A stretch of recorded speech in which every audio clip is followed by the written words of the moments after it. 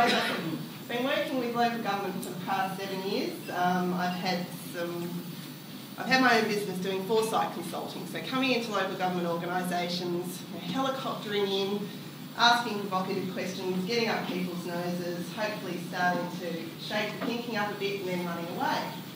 So now I'm in the city of Boroondara, coming in, asking awkward questions, getting up people's noses and not being able to run away. So it's been very, very good. I'm having a great time. But the thing that's really got me into the sector, as opposed to sitting outside and looking and advising and trying to say, these are the things you need to think about, is I really think that the future of local government is absolutely key to the future of Australia. I think this level of government is the level of government that's both got the touch on the community, and I know from my own experience trying to get innovation going anywhere in the country involves local government. So my view is that we need to change from the inside, that there's lots and lots of people doing lots and lots of stuff out there, and they always want to talk to us about their good idea. And it's our level of responsiveness, or our level of openness, our ability to give away some of our power. And that's what it comes down to in a lot of cases. Are we willing to give away some of our power and give it to people in the community and have them make the decisions about things that are confronting them and will influence the way they live their lives? So that's my upfront stake in the sand. Let's see how we go about bringing you around to seeing how I got there. So as I said, this is my get out of jail free card. Absolutely my own, but I am using corporate livery. So the first thing about futures and foresight is the future has arrived.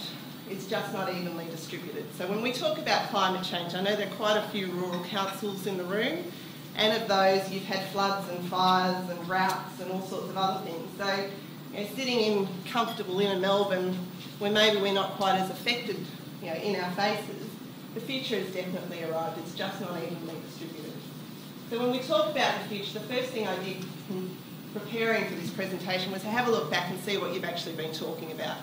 And over the last 3 to 4 years, you've been talking about a lot of these things, about ageing, about climate, about the virtual world, about security and infrastructure and social media, and none of this stuff is new. But what I think we're starting to see is it's actually hitting, and it's hitting a lot faster. Because 10 years ago you could get up and start talking about the future, and you'd have a couple of years to draw your breath to get your head around it before they actually hit. Now it's hitting a lot quicker. So we get talked about, we start seeing things, and things then start turning up in our inboxes as ideas and ways we might need to go in the real world. So that thinking time is much reduced. So one of the things I wanted to offer you this morning was a model, saying another day, another model. But as the future's not real, it doesn't exist, we actually need to have ways of thinking about it to get our head around it. So this model is called the 3 Horizons model. It's not the McKinsey 3 Horizons. When people invent models, they like to call them the same thing as something else, nonetheless. So this model talks about a time horizon from the present to the future. So these could be today, 2050, it doesn't really matter, but there's time, and then there's agreement about how we operate. So the first horizon talks about fading paradigms and technologies, talking about those things that we use every day. So the technologies that we're using in our day-to-day work that we know all about. And over time they'll fade out, and new technologies that we're only just starting to hear about will take over. Yeah, makes sense? Come on people, work with me. I know you're awake. Okay, so that's 2 dimensions. There will be a third. Let's just stick with the 2 to begin with. My goodness. George? Alright, so when we're talking about the 3rd horizon, the thing we need to do is have a think about the future we think is coming towards us. Now, you've heard John's take on what he thinks the future looks like, and I'll give you mine. So I've got 3 numbers for you which I think are important. So 2 degrees Celsius. So that's the number in 2009 that we said was acceptable. After 2 degrees, and often you hear that the planet's coming to an end. The planet's not coming to an end. 2 degrees is a species issue. So maybe not species survival, but species survival at 7 billion people. Okay? So 2 degrees is an important number. The next number is 565 gigatons. So that's the number of carbon emissions that we can have to keep us under 2 degrees Celsius. So that's our budget. The third number is the 2795. So that's the gigatons of carbon that are currently sitting on the balance sheets of publicly listed companies and countries that pull out fossil fuels as major parts of their economy. So if it's sitting on the balance sheet of a publicly listed company, they basically got to spend it. So that's our challenge. So we've got a bit of a problem. So under this, if we do start to get 2 degrees of warming or more, then cities in particular are going to be a pretty nasty place to live for most of us. Now, I've picked on cities, not because we're sitting in one, but because we actually hit a tipping point last year where more people live in cities than have ever lived in cities before in the whole course of human history. So we're turning into a very urbanised species. So what could this look like? Do we have any of our UK visitors? I have picked on them a little bit. So it could look pretty ugly. And the UK is facing some great big cuts in their public sector job numbers. They're also facing some cuts in their central government funding. And it was the point about 2015, leisure centres, museums, theatres would be a distant memory. That's interesting because for many people, it's obviously those council-delivered services that make life worth living for a lot of people. So if we're starting to head into a future where those sorts of basic bone services, the things that we take for granted in our very fortunate Western democracy are disappearing, then that's one I'd like to avoid, thank you very much. So that's where I'm starting from. So there's my third horizon. So then the second horizon is those things that will transition us from the present that we're in today to the future, in my case, that I want to avoid tomorrow. So that'll give you a flavour of where I'm going with the presentation. So I'm seeing a future that I'm not liking the look of particularly much. So I'm now looking for those sources of hope and inspiration that help me get out of bed in the morning and help me determine where it is that I want to put the energies of my life into. So hence, future of local government. So I know we've got a lot of pressures and John's done a good job of introducing these to you, so I won't whack you over the head any more about it. Yes, we've got infrastructure issues at the boundaries of our cities. We've got population changes, especially in Melbourne. We're growing very fast, but also under the NBN as that rolls out. Our rural centres are expected to grow quickly as well. You know, we've just got more people that we need to fit in. We've got community expectations are growing. They want us to do more. They expect more.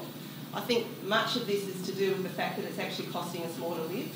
And when I'm shelling out more cash, I actually want to see more bang for my buck. So I think all of this is reasonable, and it's totally expected.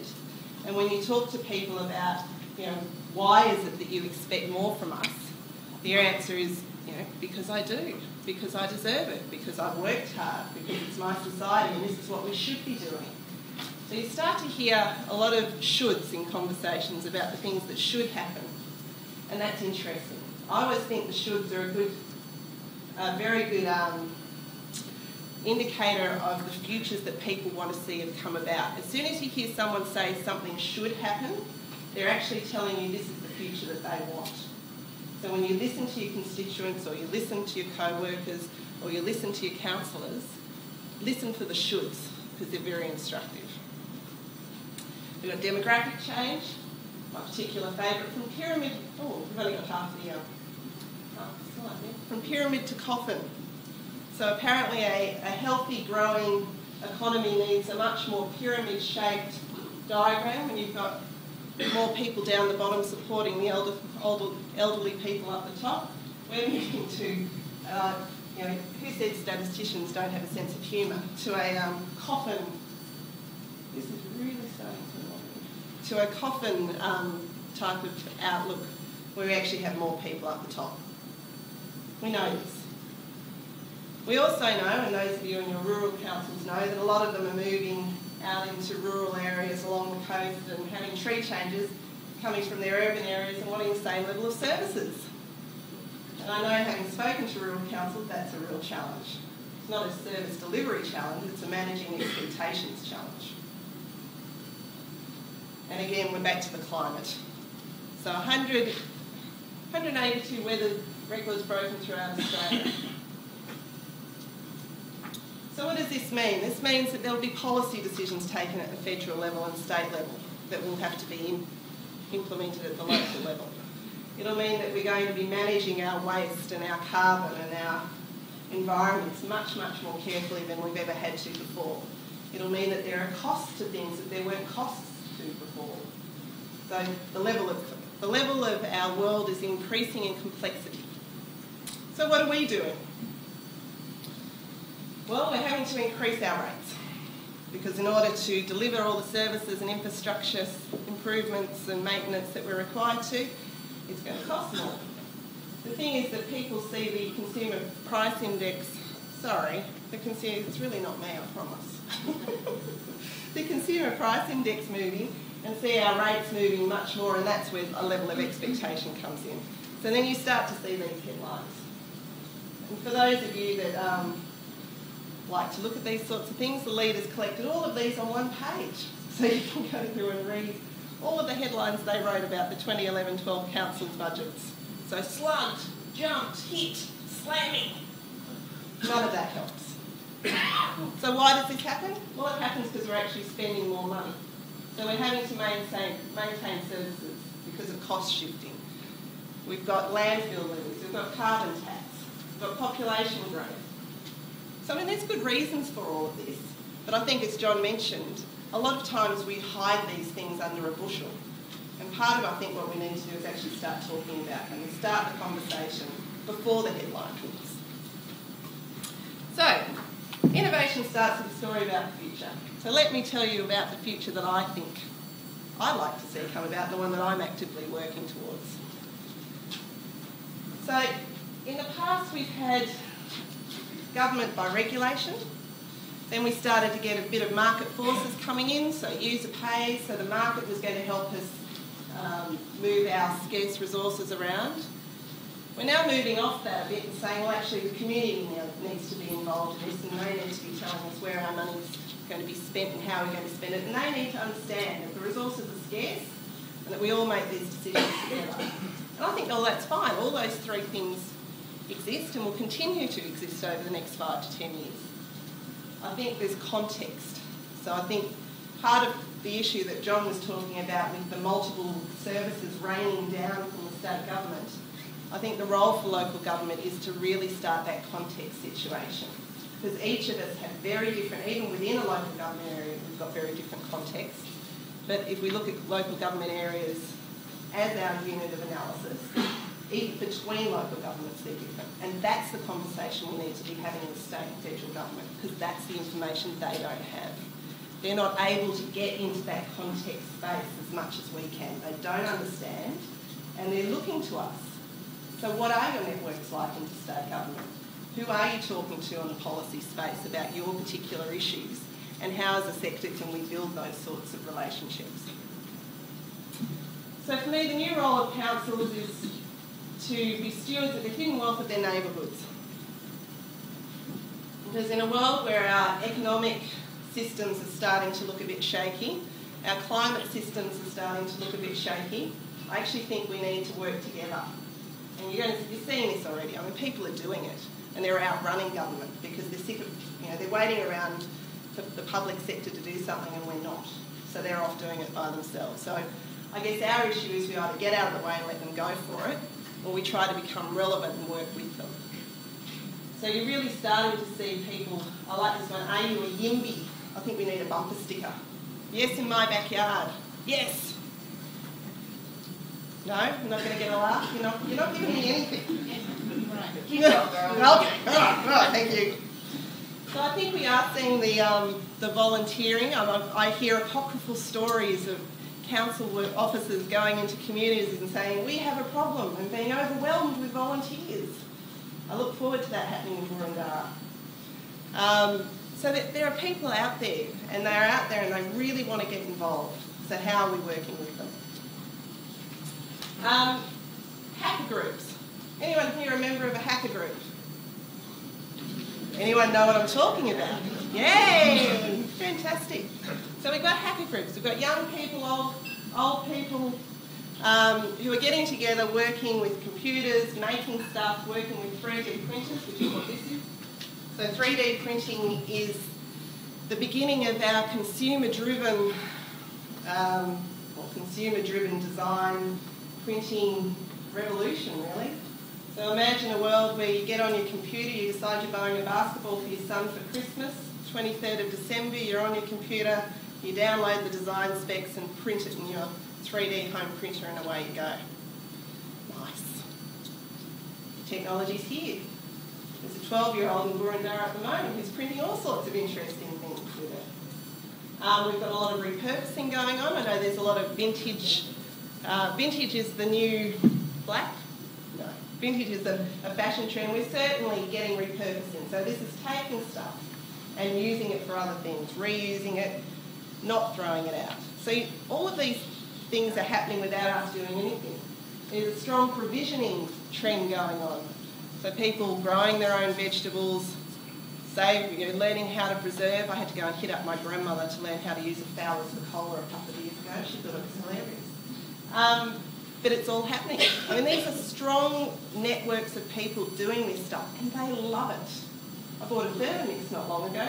It's a cult. I tell you, it's a cult. But they're all into it. So, I'm connected with thousands of people around the world talking about the things I'm particularly interested in and helping me work it out. So that's happening for me around something that cooks stuff. Can you imagine what starts to happen when we talk about local communities and how we might make things better for each other and ourselves on the ground? One of the things I think is changing dramatically that will have a huge impact on us is that we're going to start needing to issue licences for landfill mining. So there you go. If I never make another prediction again, that's the one I'm making. So waste has value, basically. So at the moment we're seeing the generation of electricity from our landfills. Have any of you got cogeneration plants off landfills? Yeah? But we're also seeing organisations now are getting licences to do some mining, which I'll talk about in a sec. Is anyone from Hume City Council in the room? Okay. Hume City Council's got this thing called the Business Efficiency Network that I've been on their mailing list now for 3 or 4 years. And one of the first pieces of work they did, which I thought was inspired, was they got a load of their manufacturing industries and light industries into a room and got them to sit down and start talking to each other about what the waste from their manufacturing processes were. Because the waste of one process may well be the input into another. So they linked up the output of one industrial process and helped people find another person that could use that as the input for their industrial process, hence dropping the costs of both getting those inputs and removing the waste and also keeping it within the local area. Inspired. So this is this idea of industrial ecology. So waste has value. We no longer just chuck it out. We'll actually have to use it and reuse it and find ways of supporting people as they want to do this. The power net of things. Distributed energy generation. How many of you in your planning schemes have got rules about overshadowing for solar panels? Because that's going to become an issue. We're going to have all sorts of household generation on the cards. Solar, wind, geothermal for those of you in rural areas, possibly not geothermal in city areas.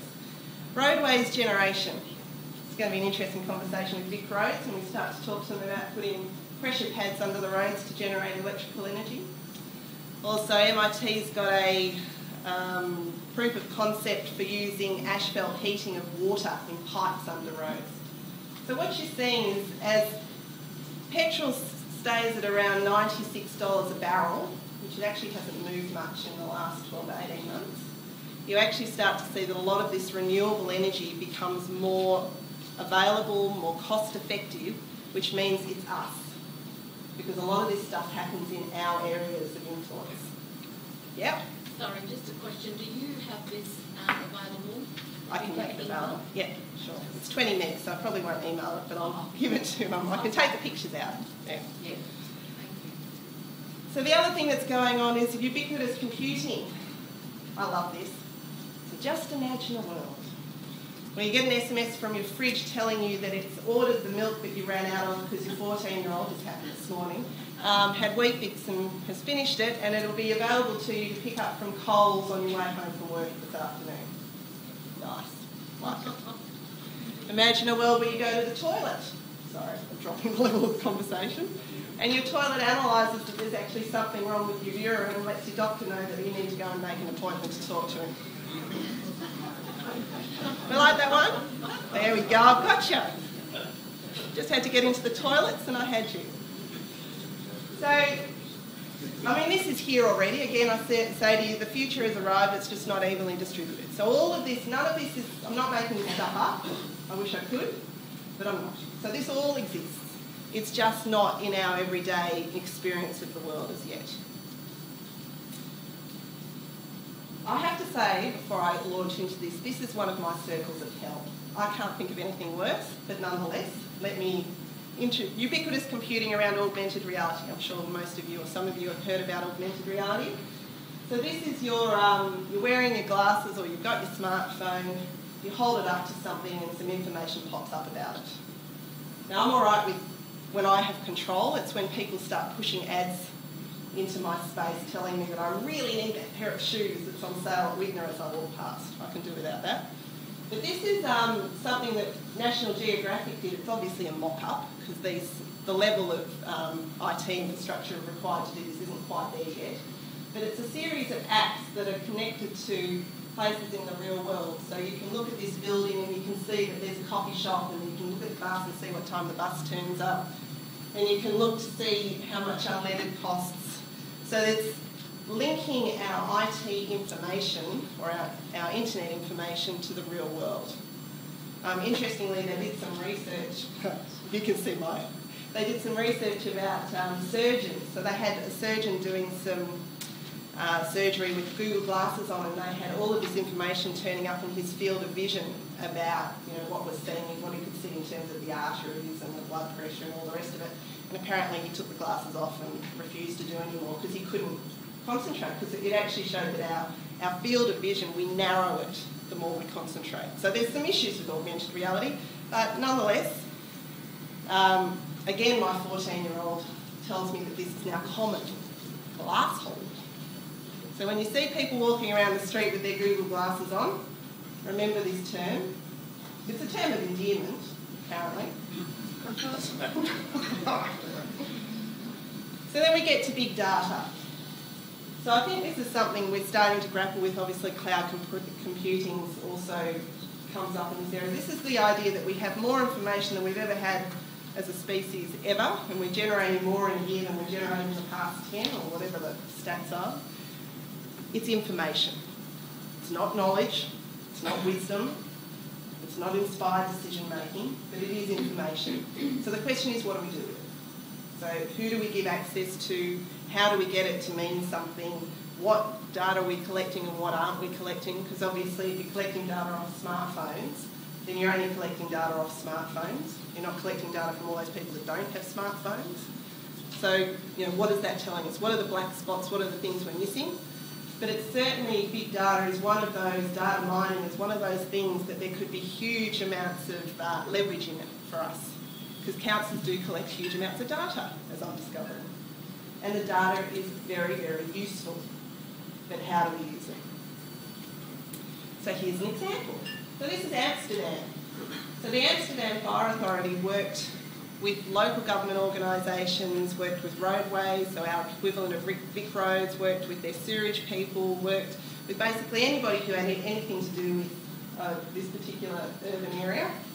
And they put all the data together in a massive data set and worked out which areas were more prone to get fires. So this green splotchy bit that you can see, that's less prone for fires than the red splotchy bit.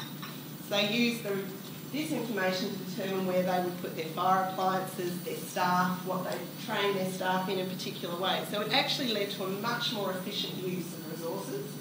They've cut down travel time, because obviously if you put your appliances where most of your fires are, it takes you less time to get there. So this is a fantastic application of big data. It's useful, it's relevant, it drives change, it drives productivity. It's fantastic. They did it by letting their data run free. So they didn't pay. It was an open data project. So whose blood runs cold when I say open up your data? But look, ACT's doing it. Now I grew up in Canberra, so I'll give you that piece of information first before we start our Canberra bashing. So I have to say to you, the only thing wrong with Canberra are the federal politicians that you all elect to go there, okay?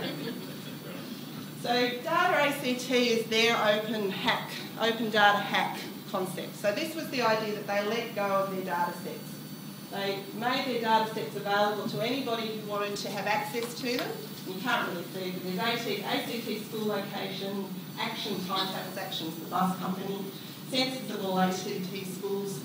So all these data sets were available to people who could do whatever they liked with them. So they've turned them into apps, they've turned them into all sorts of mobile bits and pieces. They've got an augmented reality application being developed. But the first step was that government, and in this case the ACT government is a local government, government had to let their data run free.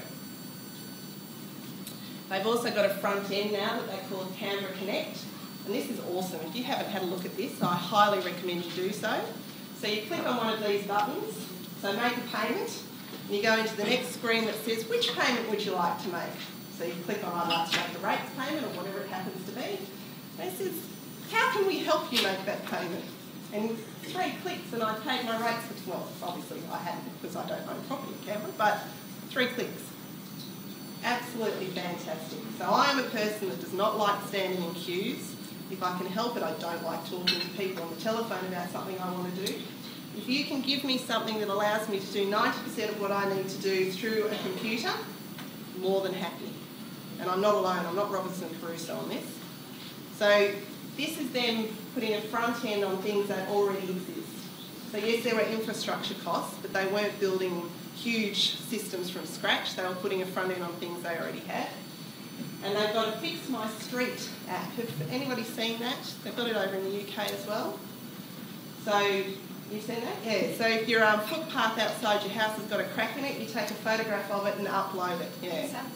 Yes. And it's working well? Yes. Yeah.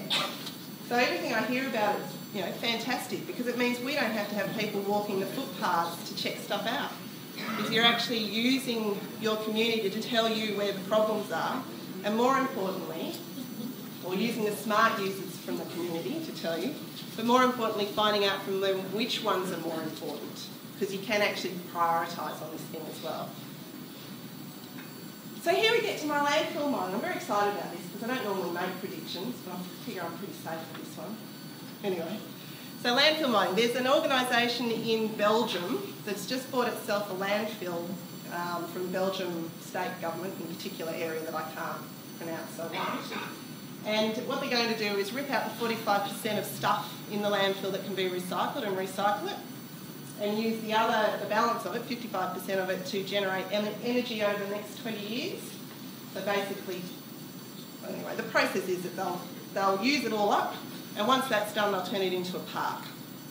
So 20 years, $280 million project, and they've made it pay. So this isn't government supported. This is the first so we've seen this on a much smaller scale, but this is the first big project we've seen in the world.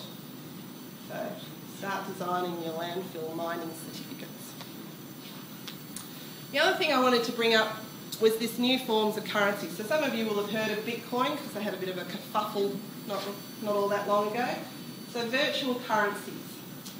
Now when I mentioned this yesterday to a colleague, his eyebrows went somewhere close to the roof. And I'd like you to remember that less than 10 years ago we actually had to sign for everything. And I went and bought something the other day and just waved my credit card in the vague vicinity of a PayPass machine, and away I went. So the idea of virtual currency actually isn't that far a step from where we are. So Bitcoin is a digital currency, it's a decentralised currency, so it doesn't have a central bank attached to it, it's simply in a market. So a Bitcoin is worth what somebody's willing to pay for it, basically. And so there are quite a few state constituencies, as you can imagine, and federal constituencies that are a bit worried about how this will work with organised crime. But nonetheless, it's an interesting concept. If you've ever travelled trying to get currency from one place to the other, it's really very painful, and you end up paying quite a big percentage to Visa or somebody else in order to do it. So this is an interesting way of getting around that potentially. Transition towns. Transition towns have got their own currency, in this case the Totnes pound. So this is this idea of a local currency. So I can buy something from, I can sell something in my news agency, get a Totnes pound and go and buy something from the local greengrocer in that currency. But I can't go and use it in Bristol, for instance. So it's that localised currency driving local purchasing. But then this one's come up now, time banking. I have had small children, and I've been in a situation where often I've needed a babysitter. So funnily enough, the thing I can do in the world is strategic planning. I couldn't actually find somebody that wanted to trade me a strategic planning session for some babysitting. I don't know why. Well, Time Bank would allow me to do my strategic planning, earn my hours, put it in the Time Bank, and then when I needed a babysitter, withdraw my time from that Time Bank and get a babysitter. So it gives us a way of bartering our different types of time. And the New South Wales government's got a pilot of this out in the western suburbs of Sydney that's going gangbusters, apparently. So that's the URL, so you can have a look at that.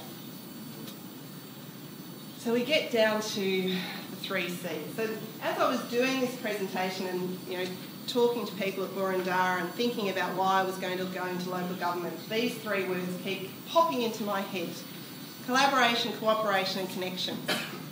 So who can we collaborate with and how do we do it? And the fact is we're going to have to do it. Cooperation between ourselves, within ourselves, whatever the right terminology is, and connections into our community. And for me, this is the nub of it. And it's that exquisitely simple and extremely difficult. Because all of these words, I think, as John said before, all of these things are really easy to say, really easy to say. And we can get into a room, and I've done this many times as a foresight practitioner, and we can imagine fabulous futures, and we can come up with lists of things that we're going to do. And then it gets to the implementation, and that's the hard yards. So I went looking for places where they're actually doing some of this stuff. So Yass, anyone from Yass? So Yass had some devastating bushfires in January this year. I don't know if anyone knows anyone that lives in that area, but they were absolutely devastating. They demolished every fence just about in the entire local government area.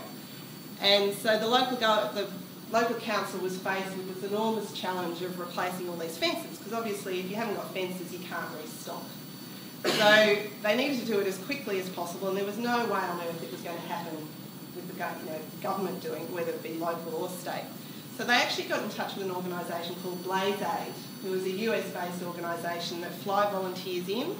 And so they had volunteers turn up within weeks of the fire. So I heard about this at the start in the middle of March, and at that stage they'd been there for 7 weeks. So they'd obviously turned up 2 or 3 weeks after the fire. And they were living in Bookham, which is just off the Hume Highway. The local community was feeding them, but they brought all their own RVs and tents and caravans, so they were all living in Bookham and being fed. And by that time in March, they'd actually replaced 8,000 kilometres of fencing. 8,000 kilometres. It was a huge amount of fencing in a very short period of time. But the thing that struck me was that it wasn't the fencing that was being valued, it was the trauma counselling that was going on with the fencing. Because as the volunteers were working, the farmers had to work too. So the volunteers don't do it for you, they do it with you. So of course, as you're putting up a fence, what are you doing? You're talking, you're chatting.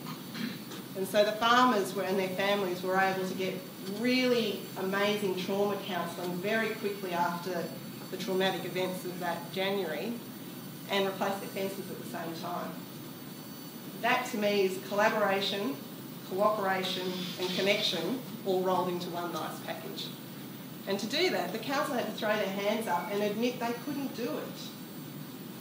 Yes, they had technical expertise, yes, they had context expertise, but they couldn't do it by themselves. Just about finished. So I think the other thing is that it's this global concept. So globalism, so you've got glass holes, globalism, I'm giving you all these new terms. So globalism is this idea of everything's happening out there in the global world. What is it that we want to use from what's out there in our local area? So think global, act local. You've heard that before. Sorry about that graphic. It's crowdfunding. So crowdfunding for me is one of the, a really good example of this. I need to get my stats. So councils are crowdfunding around the world at the moment. So Mansfield District Council's just raised £36,000 to install free Wi-Fi in their area because they didn't have the cash to do it and the community needed it. New York City Council have got a Kickstarter. So Kickstarter is one of the web pages that you can go and do crowdfunding on, so you can give your cash. And they've been rebuilding restaurants and doing art projects and murals and mosaics at subway stations.